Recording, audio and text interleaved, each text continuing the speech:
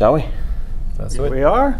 Marco? Well, we came all the way from LA for this. Shall we? I mean, what kind of question is that? Che domanda? What's the matter, you? Huh? What's the matter, you? We could go for a coffee rather than having a podcast. We need a coffee for sure. Yeah. I've only had 3 this morning. Oh, yeah, definitely. You're way behind. I know. So, no, it's an absolute pleasure to be here in Melbourne for Australia Cyber Con, hosted by AISA, and pleasure to meet you, Ivano. Thanks for having me. Pleasure to meet you guys. You're a busy person this week with a few sessions. Yeah, a few. Just that one now and 2 more coming tomorrow. But it's all great. I love it. It's all good. It's all good, and great to be in Australia and the APJ region. We're going to learn about some of the work that you do and some of the things you've been talking about this week. Perhaps a few words about what you're up to. The AUSCERT and some of the work that you're doing, and other things. Anything you want to highlight would be great. Of course, not a problem. So as I say, thanks for having me. So my name is Ivano Bongiovanni, as you can tell from my name and in my accent. I'm Italian, but been in Australia for a while now. I'm currently the general manager for AUSCERT, which is one of the Australian CERTs, Computer Emergency Response Teams. We're actually the second oldest CERT in the world after your CERT, the Carnegie Mellon one over in the US CERT. Been operating for 31 years. Now I cannot claim any bragging rights or anything because I've been in the role for 7 months only. So I have just joined, and it's been an amazing 7 months. You might not know, AUSCERT is closely associated with the University of Queensland over in Brisbane, so we're effectively part of UQ. And I also maintain an academic role as a senior lecturer in cybersecurity at UQ. So I got this interesting double role where I still get to do research, and part of what I'm talking tomorrow is based on my research, but I also have this task of managing the AUSCERT team and trying to see what's next for AUSCERT moving forward. Can I ask this question quickly? Do some of the students get to participate in AUSCERT? Do they get to be part of it, contribute to some of the research to what the team does? Yeah, AUSCERT is more like a standalone entity, if you want, within UQ. UQ has this big research center called UQ Cyber. So students typically participate in UQ Cyber. Having said that, we do have graduates that transition from the University of Queensland into AUSCERT and come and work for us. So it does happen. Obviously, the proximity with the university makes it a little bit easier to have access to talent, which is, as you know very well, especially in Australia, is a big issue these days. Yeah. So we say you're a busy guy here in these days, and tell us a little bit about the presentation that you're having here. Yeah, so I'm having 2 presentations tomorrow. One is a more traditional presentation, the other one is a workshop. So in the presentation, I will be talking about a piece of research that I've done with my team at the University of Queensland on the factors that affect decision making in cybersecurity. The workshop will be more around data governance practices.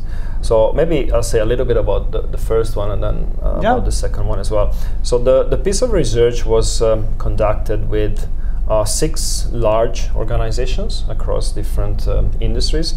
And what we did, we interviewed 6 cyber professionals in each of those organizations.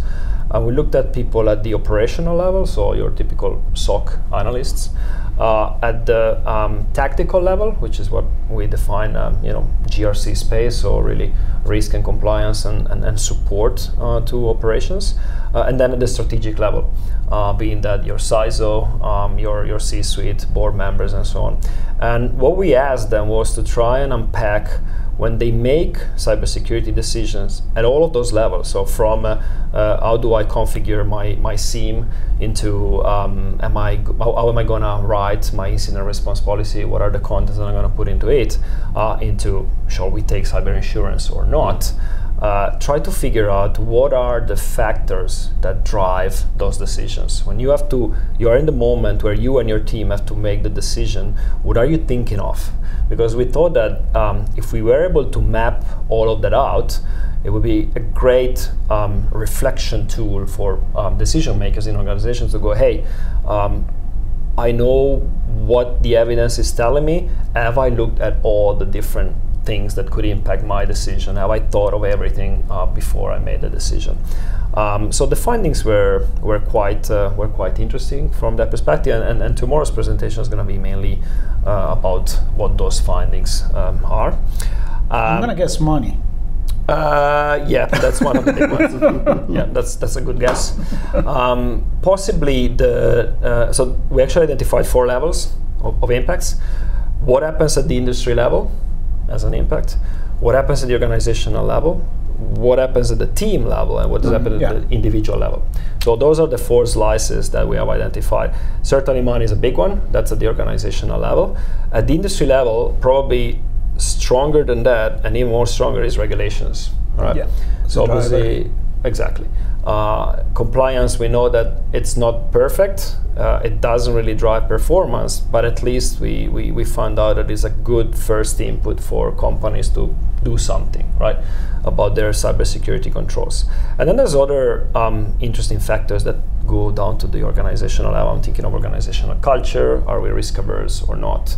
Down to the more individual level. So things such as access and exposure to fora, like, for example, AISA. So access to knowledge and being part of a group of professionals that work in the same profession has a strong impact in how people make decisions. Because obviously, if you have heard somebody talk about something in their own experience, especially when you don't have other evidence to make your decision, you can probably rely on that, right? Yeah. And good or bad that can be, because in some cases, it might lead to suboptimal decisions.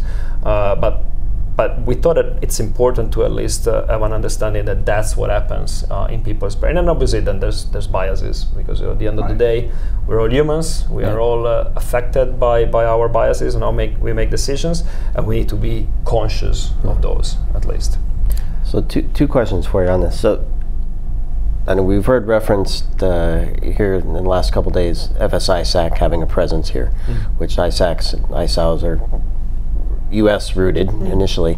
Are there extensions here from the U.S., and does Australia have their own info sharing orgs? Yeah, we do. So there's a lot of ISACs across Australia, across different industries.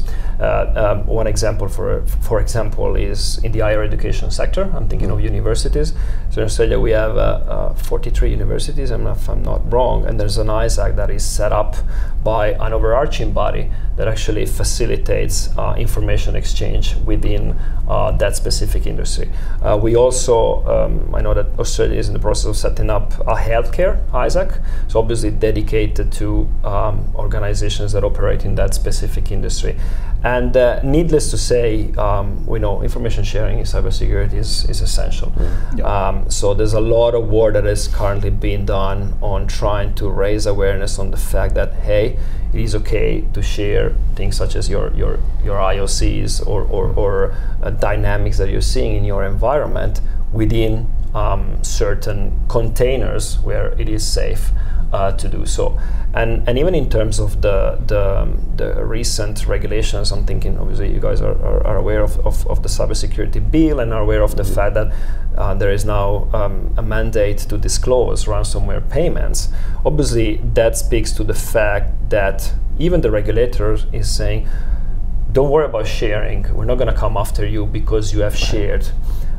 So that speaks to this willingness to create safe conditions for sharing. And again, I can speak about the higher education sector. It is a great industry from that perspective, because there's this willingness to really collaborate, because people know that today is me, tomorrow is you, right? So we need to kind of make sure that we are across the threats that we're facing.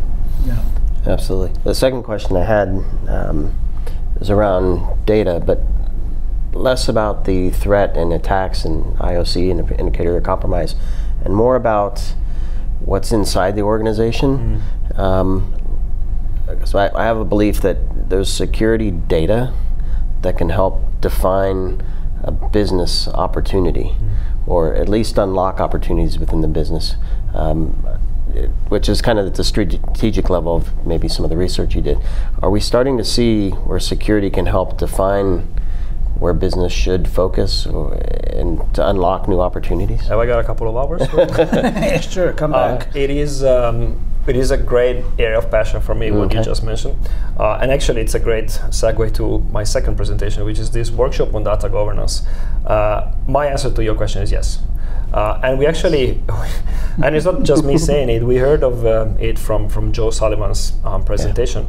And I attended a couple of other presentations where there were people saying the amount of data that security as a function has access to is unbelievable, right? Now, data governance is a tricky one. Because as we say, it's not a sexy topic. It is extremely difficult to do. Because, you know, for some of those large organizations, just even knowing where your data is, who has access to it, under what conditions, and what are they doing with it, is that personal identifiable information or not? All of those questions are incredibly difficult to answer. And I do have a feeling, this is not evidence-based, but based on my conversations, I do have a feeling that it's a lot of the too hard to do basket, right? And that's why I think that there's been such a strong drive on cybersecurity investment. And I always use the analogy of a pyramid. By over-investing in cyber, we're really patching the top of the pyramid, but oftentimes we forget about the foundations, which is data governance. Where is the data? Who has access to it, and so on and so forth. Now, in my opinion, the shift is exactly what you said. Justifying investment in cyber and data governance is difficult because it is about loss prevention, right? I'm a CEO, I don't want to spend money for something that in the best case scenario doesn't lead to absolutely anything, right? I want to create value. I want more customers, I want to expand my market, I want all of those. Now, if we can shift the narrative around the fact that it's not just about loss prevention, it's also value creation. And an example is business intelligence, right? If we can find ways to structure unstructured data, we're gonna know where is what and who has access to it, loss prevention. But also understand things such as, are we being efficient with our operations? Are there parts of our business or our infrastructure that should be decommissioned, that are just costing us money in maintenance and are not delivering value? So all of those, I think, the second bit, I think, is a much stronger argument to go and knock at the door of the CFO and say, hey, I need investment in data governance, cybersecurity, call it as you want. I'm not a big fan of the concept of data governance because I think it's difficult to understand, but something along those lines. Right. And I don't, Marco, do you remember the conversation we had? It was a film company. Oh wow, yeah. It was a long time ago. But this was kind of the inspiration for me, where back in the day, the films would be captured and then physically transported from on location to production and then to post-production, all these things. And this organization said, if we securely find a way to do this digitally, we can change the way this industry works, and we'll have a first run at this new opportunity. And they were very, very successful with that. So it was led by a secure method. Of course, it's cloud and it's data storage and all that. But for me, that was the inspiration of using data security to drive new business opportunity. Well, for me, that's what I was going to ask, which is the use of technology and how new technology comes into play in the decision making. So AI, but also kind of like a vendor driven investment, right? Like the marketing, the buzz, zero trust or whatever it is. And does this become a factor in the decision making itself? Yeah, look, there is one thing, without wanting to be too academic, there's a phenomenon called mimetic forces in action when companies make decisions. And this is not just cyber, this is any decision. And it kicks in particular when decision makers don't have enough information about where to go, if they should go A or B. The default approach when you don't have enough information is, what are our competitors doing? Follow. Exactly. Yeah, follow what everybody else is doing. And look, to be honest with you, in cybersecurity, considering how nascent our industry is compared to, say, HR, finance, marketing, whatever, it's quite understandable, right? So vendors obviously drive a lot of that, because one vendor has exposure to a number of other organizations. So they do know what the different organizations are doing. And they are actually able to replicate some of those things across the different organizations. So a lot of times companies approach vendors and ask the question, hey, what are you seeing in my industry? And what is best practices? The problem with cyber is that defining what best practice is incredibly challenging. And if that is missing, people just try to look at what everybody else is doing. Hopefully you can get a little bit higher than what the average is. But again, it's not perfect. It is what it is at this stage. You mentioned two other, I'll call them service categories, HR and marketing. To me, those are two industries, whatever you want to call them, that have really dialed up. If we understand our employees really, really well, use all that data we have about them, we can keep them productive, we can keep them healthy, we can get the most out of them as a resource. Same for marketing. If we dial that up, we use all our sales and marketing data, we can get the best leads to the sales, to the renewals, and it's all data driven. So I have this view that security data exists where we can do that same kind of dial up. I don't know if executive teams are ready for that. Sounds like maybe they are. Well, I mean, there's more and more CDOs positions, being that chief data officer or chief digital officer, right, created. Now, there was a big drive a couple of years ago.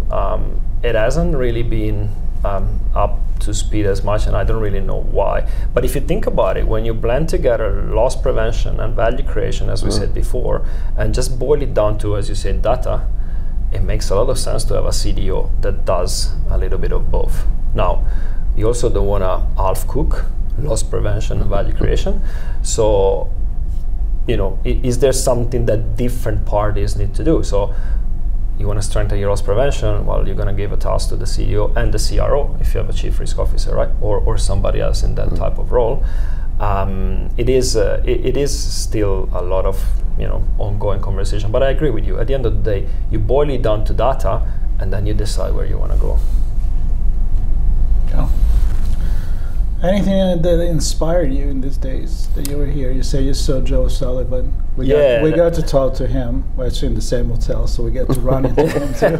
He's a great guy. We had him on the show a few times, and we know the story he went through. But we thought we heard some feedback of his presentation. I'm pretty sure everybody was excited about it. What do you think about it? I was very, very happy, and it was incredibly inspiring. So I shared that kind of feedback. I think he was able to show the power of storytelling. And I believe there is actually a couple of presentations on storytelling in cybersecurity, which is another interesting perspective that is not very common in the cyber industry. So incredibly inspiring. I kind of looked at, it was good for him to boil down his experience and then translate it in actions for people. And I saw a lot of people leaving the room really thinking about what they just taken part of, because it was incredibly powerful. And in general, this is a great conference. There's a lot going on, obviously, as all of these big conferences. I think speaking with people, everybody loves the networking side of it, where in 3 days you can really get to meet a lot of people, have exciting conversations. I finally managed to see people in person that I've never seen in my life, other than Zoom or Teams, right? Yeah, that's always a plus. It's great. Yeah. I haven't had a chance to ask this question yet, so I'm gonna give it to you first. Okay. And it's related to Joe. Lucky. I'm lucky, I don't know. It's related to Joe's experience. We have a good friend, Tim Brown, who's also experienced some challenges in the U.S. in the CISO role. And the reason I'm going to ask you the question is because of the new cyber law with the reporting. Kind of gives a safe. It enters the idea that there's a safe space to share, right, as you described. So my question is, in Australia, and I don't know if you have a view outside of Australia, the role of the CISO. In the U.S., there's a lot of pressure, and now even some legal pressure as well. How do you see the CISO role in Australia in that regard?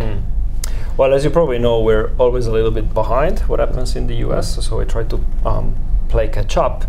But what happens in the US is a reasonable predictor of what's going to happen over in Australia. Now, I was quite surprised, to be honest. One of the topics I've been working on is board members' liability in case of cybersecurity and data breaches. And as you probably know, I think it was March 2023, I believe, SEC proposed a piece of legislation that would actually closely connect board members' actions with potential liability in case of data breaches. Now, that law was pushed back; it didn't go through.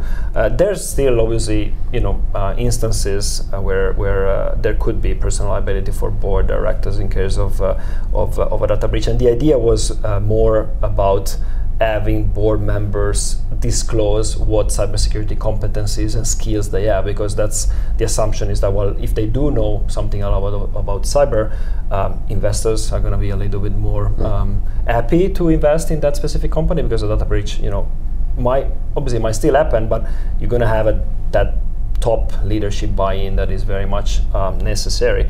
Now, all of that to say that we actually, so some of the comments were in the US where, board members have actually been let off the hook with this change in cybersecurity regulation. And again, I think the more sophisticated comment on that was that that's not exactly true. What has been growing is more burden on CISOs to produce the evidence for the directors that they're actually doing as a company the right things when it comes to cybersecurity.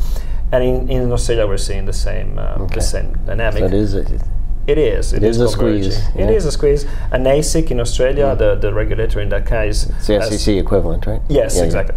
Has already, because they deal with investment as well. So they have already said that they're gonna hold board members accountable. Now, there is no specific regulation that connects cybersecurity responsibility and personal liability with board members. In Australia, everything boils down to the Corporations Act that says that board members have to act with duty of care and diligence. Obviously, if it emerges from investigation that the company has not invested enough in cybersecurity, where negligent in cybersecurity practices, that could kick in this clause of duty of care and diligence, because board members probably have not performed within this duty of care and diligence. So all of this long explanation to say we're saying similar dynamics, things are squeezing in, board members and top leaders in general have to be more accountable. They're going to become more demanding towards CISOs, which is going to increase the pressure on CISOs. Yeah. Another reason not to be a CISO. No, I didn't say that. Reason number one. There's a reason I'm not. There's a reason I'm not a CISO. I have tremendous respect for them. 100%. Same. Absolutely. Well, I think it comes down to the fact that it's very complicated, and it's, as you said, and as we know, we expect to be a mature industry. We talk about maturity all the time, but it's a young industry. We're still figuring out as we go. I mean, what about the responsibility of the vendor? Oh, yeah. No, they're off the hook. I mean, right? Yeah. So no liability on that. We saw a few things happen in the recent months. Well, and third-party risk, just to finish off, is another massive topic here in Australia. Okay. Yeah. Maybe we can have a chat on that separately. Absolutely. You were definitely welcome to join us besides the regional event here, which we're happy to be, and hopefully we'll be back next year. I wouldn't say no. Of course. And then, of course, trip to Australia is always good, right? Yeah, and you can join us on one of our online episodes. Absolutely. On redefining cybersecurity with Sean, I'll be part of it too. Thank you so much. Thanks, guys. Yeah, thanks super fun, super informative. Really great conversation. Absolutely. Appreciate it. My pleasure. Yep. And enjoy the rest of the conference. Thank you so much. And for everybody watching, you can get in touch with any of our guests just by checking out all the podcasts that we've been publishing. there is way many more where this came from, because we're still in this room for a while. It looks like separate episodes to you. It's one long episode. Exactly, but we will be filming on outside in the center, expo center as well. So stay tuned, subscribe, and we got many more coming. I don't know how many. 10? I think 10 from today. Something like that. So let's go. Fantastic having you. Thank you. Thank you very much. Thanks. ThreatLocker is a zero-trust endpoint protection platform providing enterprise-level cybersecurity to organizations globally. With ThreatLocker, you only allow only what you need and block everything else, including ransomware. Learn more at threatlocker.com.